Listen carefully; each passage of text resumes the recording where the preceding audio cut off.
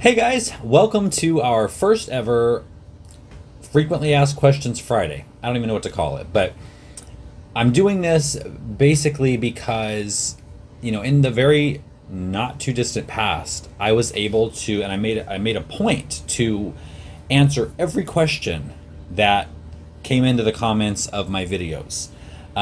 Even if that means I had to answer them over 200 times, like the question, how often do I add or do I spray the tomatoes with the aspirin mixture? And the answer to that, for the 201st time, is every 2 weeks. So what I decided to do, because literally over the past 2 months, this channel has doubled in size, and I'm so grateful. But what that means, and the downside of that, is that I'm not able to get to every single question and comment. I do read every single question and comment, so I want you to keep sending those in because I love reading the questions and comments, and I will try to give each one a heart to show you that I did read it, but I just don't have time to get back to everybody with full answers. So every 2 weeks on Friday, I'm going to be doing this, answering the most asked questions from the videos of the previous 2 weeks, and I really hope you like this format.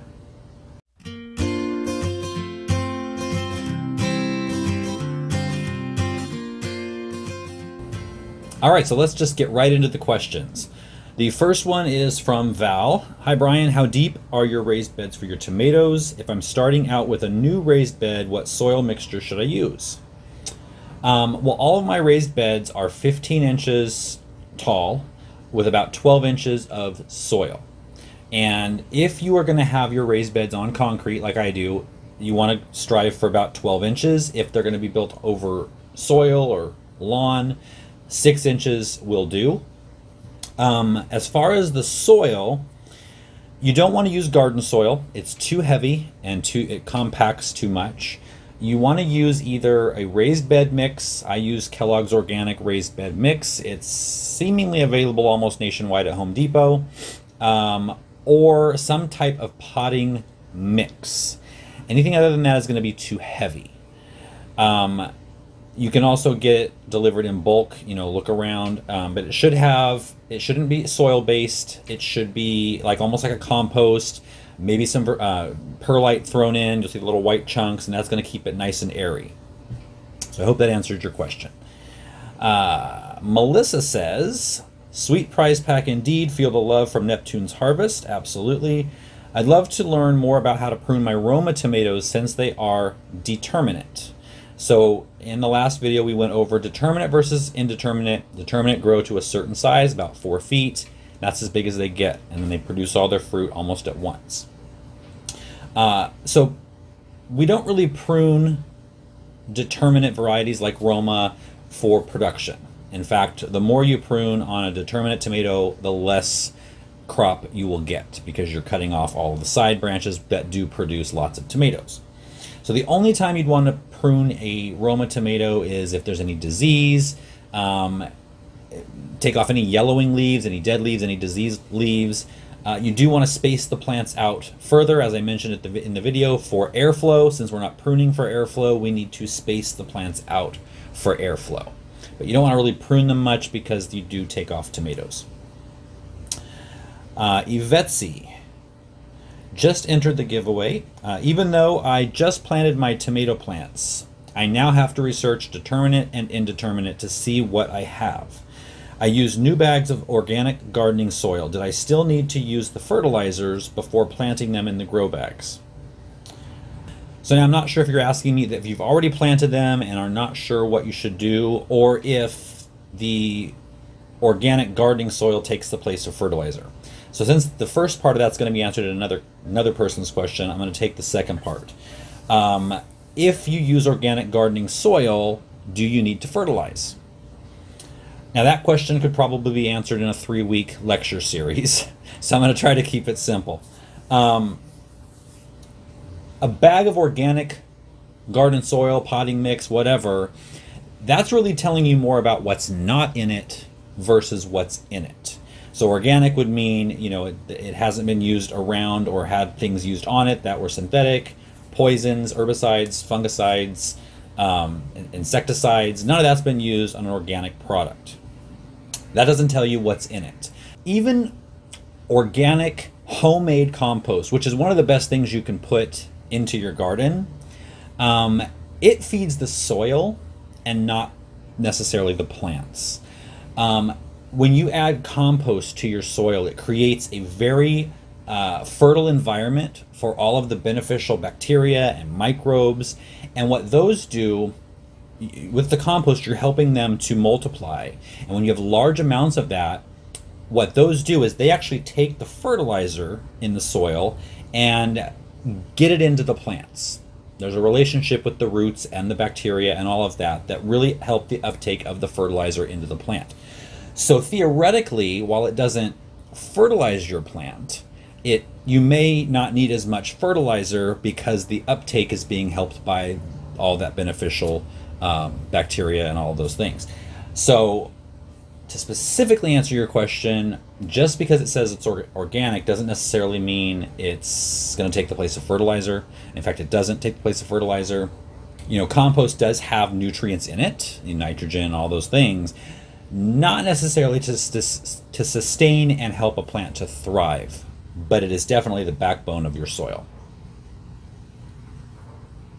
All right, so the next question is from Greg. I bought a tomato fertilizer that you recommended called Mater Magic. The instructions are a little confusing. I have 16 tomato plants and it doesn't look like this will last the whole growing season. Can you help with how you use this fertilizer, or is it better to use the Neptune liquid? Okay, well, Mater Magic, up until last year, I did recommend this, and it's a great product. However, it is on the expensive side. It may not seem like it at first when you're comparing prices between this and Neptune's Harvest, but, and I was never sponsored by them, I just used it because it worked and I recommended it because of that. So yeah, this is not going to feed even 16 plants for the whole season. You will definitely have to have multiples of it. So just price-wise, I did a comparison here. So this is a half a pound, and it's about $15 on Amazon.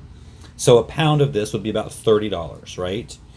The Neptune's Harvest, the dry fertilizers that I was using on the last video, which was the kelp and the crab and lobster. These are 4-pound bags each. So using both, that's 8 pounds.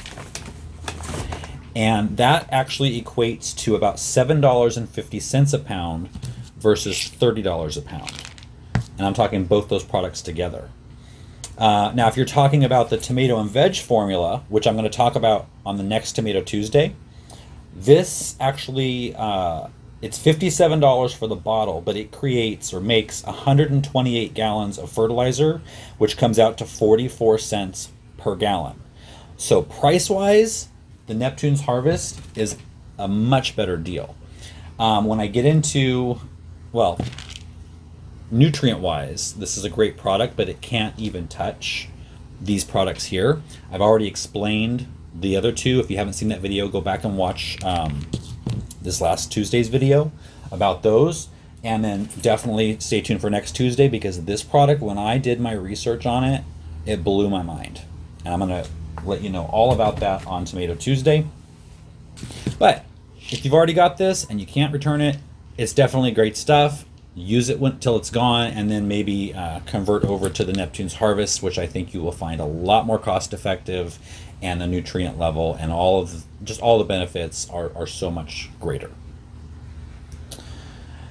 All right, Kathy King, she gets a twofer because they're both great questions. Can tomatoes survive in temps over 100 degrees? So I'll answer that first. They can survive, but they will not produce generally. Once the weather gets into the 90s, especially into the hundreds, your tomato plants are going to stop producing. In fact, when they're setting flowers, those flowers will probably just fall off. But if you take care of it and keep it watered and keep the disease away, then once that weather cools down, it'll start producing again. On really hot days, you can go out there with some 30% to 50% shade cloth, and the hottest part of the day, just toss that over the plants, and that's going to help a lot. Probably not in the hundreds, though. It will help, but it's still not going to bring back the flowers. So just have some patience there. Okay, so the second part of that question was, how can I add all those nutrients you showed to my tomatoes that are already planted? So we did discuss the importance of the phosphorus especially being down at the root level because it doesn't move real well through the soil. And that's true. So there's two things you can do. With the powdered product, the granular product, scratch away the surface and at least get it down to maybe an inch underneath the soil, closer to the roots. So scratch that soil back, put the fertilizer on, and then cover it back over. Or Neptune's Harvest has a liquid crab and lobster shell, which is definitely going to help get the nutrients down to the roots. If you already have maybe bone meal or something like that, you can try dissolving that in water. I don't think it dissolves very easily. So those two would be your best bet for after you've already planted the tomatoes and then you're finding out this information. Okay, the next question is from Brienne. And Brienne wants to know how I keep the critters at bay with the stinky fertilizer. She ordered some and wooey, it's stinky. Dogs alone were obsessed with the packaging. So I'm guessing you're talking about the Neptune's Harvest. So I think the stinkiness of it depends on what you've used in the past. It's definitely all relative. Synthetic fertilizers, of course, have really no smell. If anything, they smell a little chemically. Organic fertilizers, on the other hand, are pretty much all derived from animal material. Most, not all. So you've got blood meal, bone meal, manure, feathers, ground up fish. So they're all going to carry with them an intrinsic smell. They're going to have a smell to them. Now, I used to use a brand before I found Neptune's Harvest, and I won't mention the brand, but it was a gloppy, stinky, it was a fish emulsion, gloppy, stinky, brown pudding-looking material that had a definite odor. I mean, as soon as you open the lid, and then when you fertilized with it, the smell would last for up to 24 hours and more. In fact, I still remember getting in trouble one time because the morning we were having a party, I fertilized the entire yard with that stuff and did not make for a pleasant party.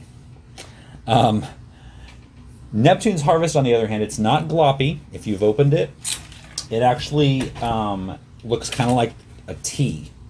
And it does have a scent, like all organic fertilizer, but I don't think it's super unpleasant or super strong.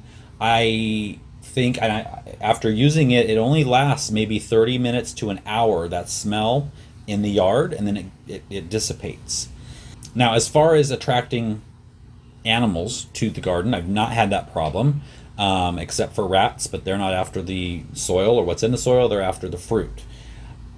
As a side note, if you have a deer problem, and a lot of people I know have written in about a deer problem, the fish product, if you use it as a foliar feed and spray it on the leaves, that will keep the deer away because they are strict vegetarians. They have very sensitive noses and they're going to smell that plant and it's going to smell like fish and they're going to take off.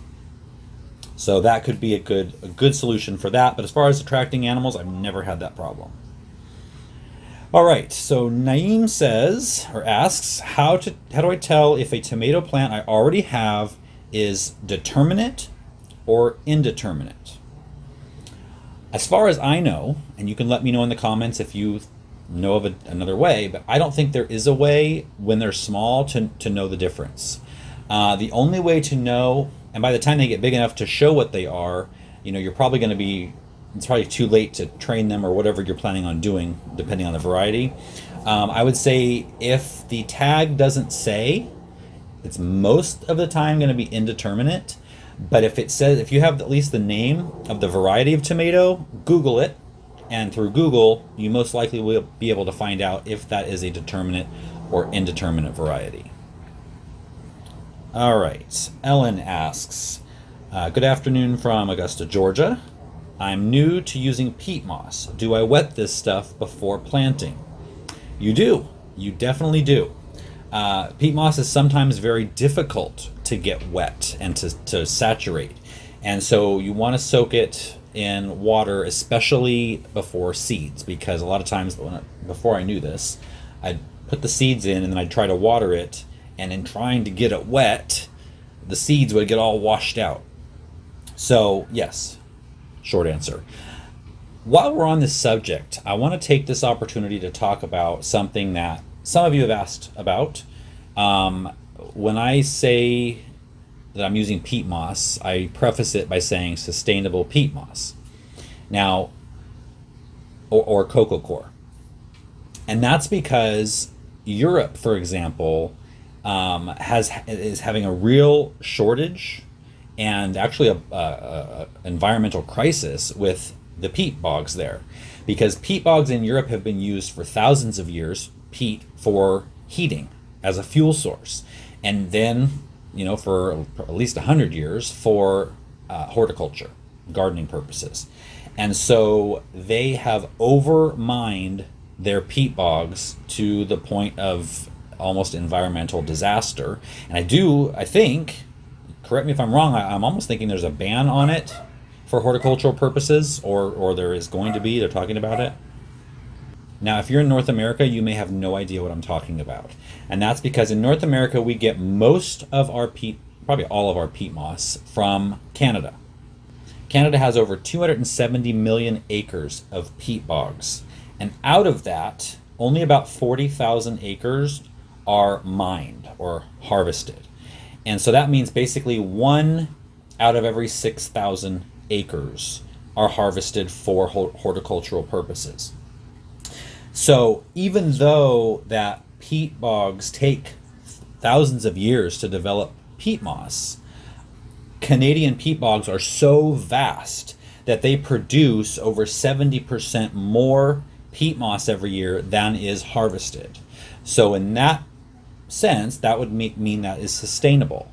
Now, a lot of times people talk about using coco coir instead, but there's a huge argument against that, because that isn't sustainable. The way that these trees are harvested and then flying them around the world to places like Europe to use is not so great for the environment either. So do your research on that and do what you feel is right. Okay, last question. It's from Benjamin Ficus. Is that your real name? There's a Ficus benjamina, that's why I ask. It's a tropical tree. How do you kill fungus gnat larvae once they're in the soil? I saw this video too late. Okay, so there's a few ways to do it. I'll start with one that is probably something you already have in your medicine cabinet, and that's hydrogen peroxide.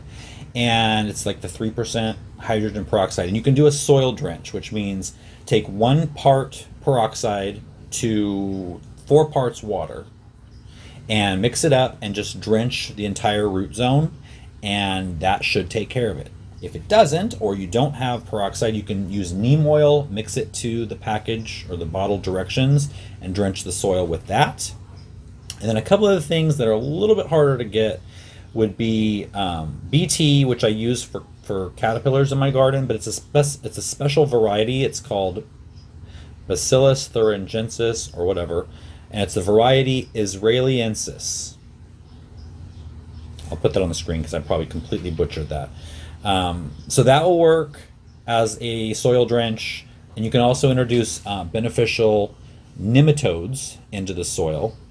There's bad nematodes, there's good nematodes. The good nematodes will eat the larva of the fungus gnat.